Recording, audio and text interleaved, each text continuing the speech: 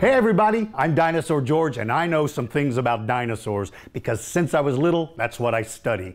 In fact, I love them so much, I travel all over the country with a traveling dinosaur exhibit, and maybe one day I'll get the chance to see you when you come in and meet all of my amazing friends. Of all the dinosaurs I have, there is one that is called the king, and that's Tyrannosaurus Rex. The two questions I get from everybody is, why is it called the king of the dinosaurs? And its teeth are the size of a banana. That's what I hear all the time. Well, first let me tell you why it's called the king. Because the name Tyrannosaurus Rex means tyrant lizard king. Those are Latin words. Tyrannosaurus Rex are three words. Tyrant lizard king. It will always be the king of the dinosaurs, even though there's some meat eaters that are larger than Tyrannosaurus Rex. It's still going to be called the king.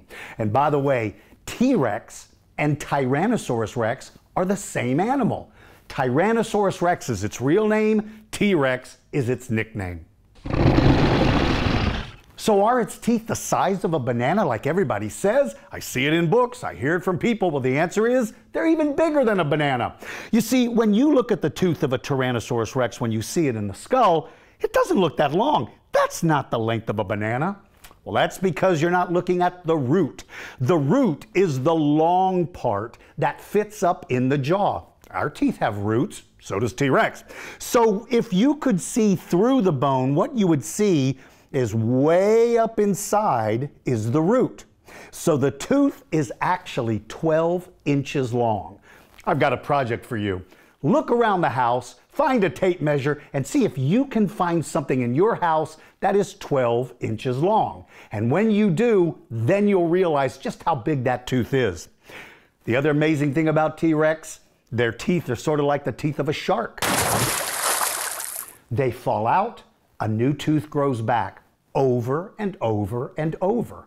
We find more T-Rex teeth than T-Rex skeletons. Why?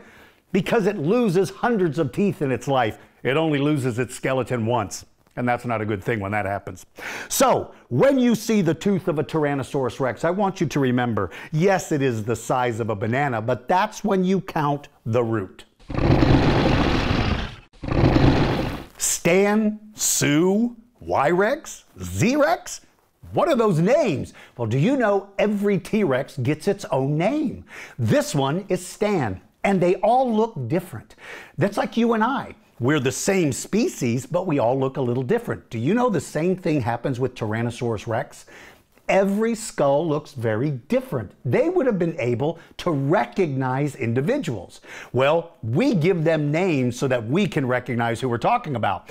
This dinosaur, Tyrannosaurus Rex's name's Stan. A bigger one than this was one named Sue. You might have heard of Sue. So when you hear us talk about the names of them, each specimen gets its own name or number so that scientists know who they are. Looking at this dinosaur, it looks different than the one I just showed you, but they're both Tyrannosaurus Rexes. They all had different faces.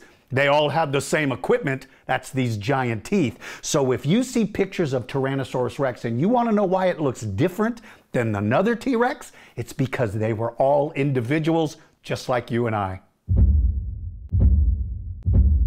Not all meat eaters are created equally. They're different sizes, but they're all related. This is the skull of Eoraptor, a tiny little meat eater, one of the first meat-eating dinosaurs. Now, it had the sharp teeth like all of its later ancestors, but it was tiny.